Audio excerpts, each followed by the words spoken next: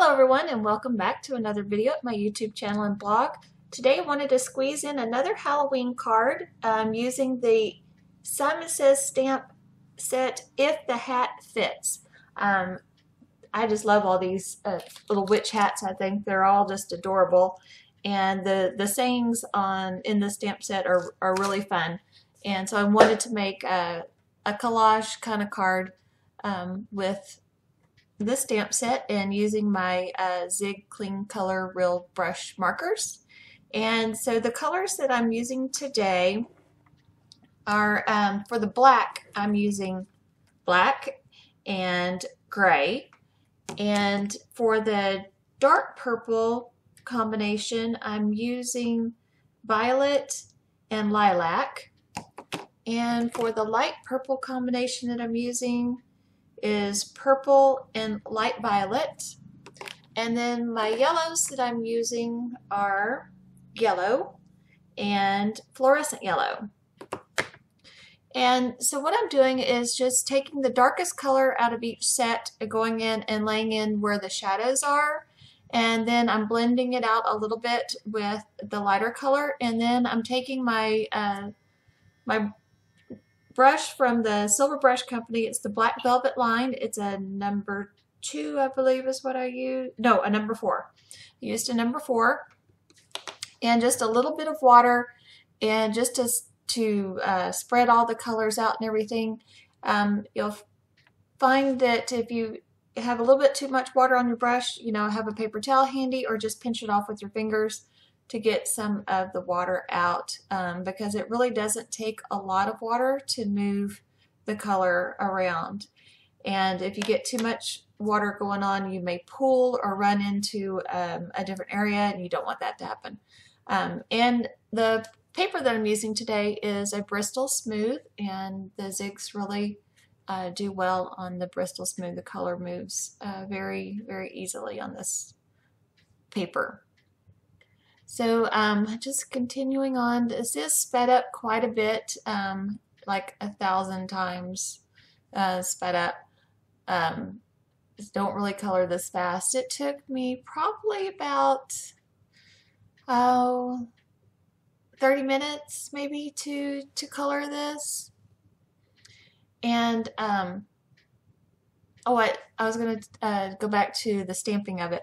I used Simon Says Stamp Intense Black ink to stamp this with. It is a waterproof ink, so you can use your Copics with it. You can watercolor with it. It's a good general all-around kind of purpose ink, and it gives a nice black, crisp black line. Let's see. I stamped off screen all the little stars stuff. There's in this stamp set, there's the 3 hats, and there's 5 different stars included in the stamp set. And there's 3 big sentiments and then 3 small sentiments in the stamp set. So you really get a lot in this stamp set. I thought it was a lot of fun. I liked it a lot. I decided I wanted to add some sparkle to the sashes and the trim on the hat, so I'm just using a clear Wink Stella for that.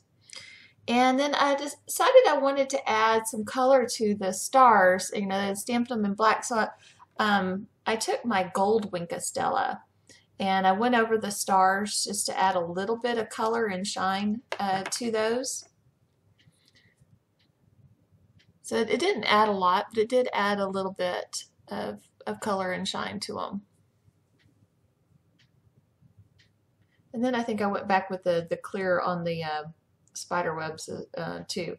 So here you'll see I'm just splattering with Tim Holtz Distress Spray Stain.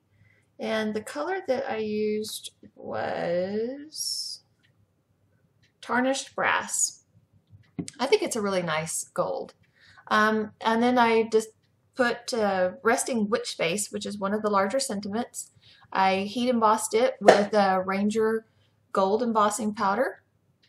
And I decided that I needed to edge the paper, so I went around it with just some black distress ink, black soot distress ink, and then I did a layer of purple cardstock, and then I did a layer of black glitter. And the black glitter cardstock has a white edge, so I took the black soot and just went around that white edge so it wouldn't show on the card.